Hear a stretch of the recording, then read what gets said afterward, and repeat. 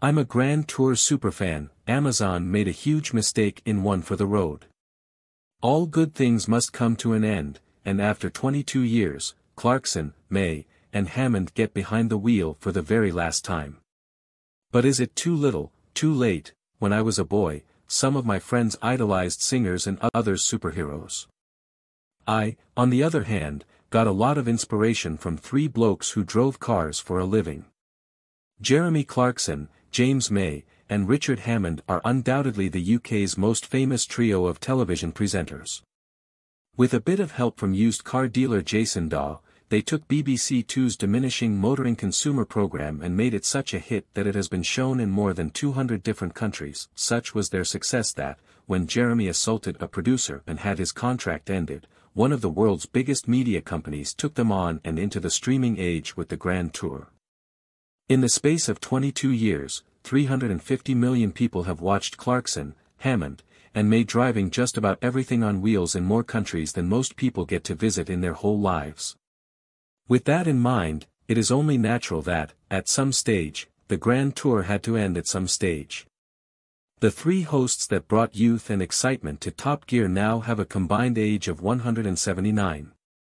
But is the last episode of this colossal series a swan song that celebrates their impact on the world or a bit of an old banger? I am by no means a television critic. The Daily Express already has a great team, but as a lifelong fan of the show, I thought I would share my thoughts on this final outing for the trio. The Grand Tour, One for the Road, is a bit like the last day of term at primary school. Rather than solve any special problem or see if a particular task was possible, the trio simply took three models that they loved for a jaunt across Zimbabwe and into Botswana. The premise is very similar to a special that they filmed for Top Gear some 17 years ago in 2007, but potentially features some of the most varied driving conditions ever seen on one of these trips. Across the 2-hour spectacular, they traveled across asphalt roads that seemed smoother than our own, rally trial-like dirt tracks, as well as deserts, and through all kinds of spectacular scenery, helped no end by Amazon's excellent camera work. The cars themselves, all 1970s sports cars, were also very well chosen. I will try not to bore you with how James' Triumph Stag is the same bruised thumb purple as a Spitfire he nearly bought in a prior Top Gear special, but I did draw a few connections to old episodes. Jeremy's Lancia Monte Carlo, for example, was undeniably similar to the Beta Coupe that he used in the Botswana special. This culminates in the trio discovering the very same car shortly after crossing the border, along with a Mercedes 230e used by James. In a way, all of the cars chosen by the presenters suited them beautifully.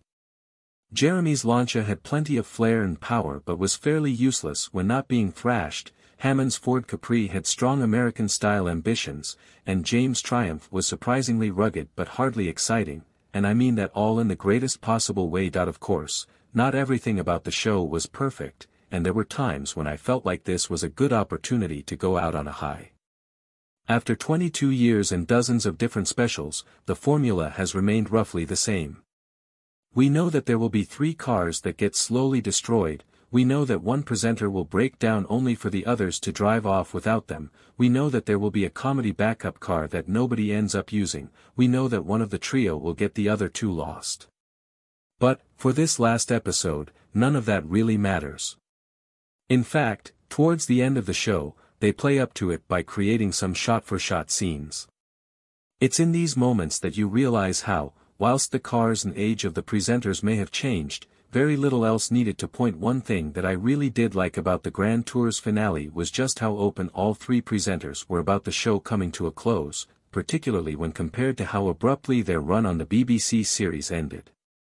While a running gag unique to this episode was how Richard will soon be appearing in pantomimes as Buttons, everyone felt very sincere.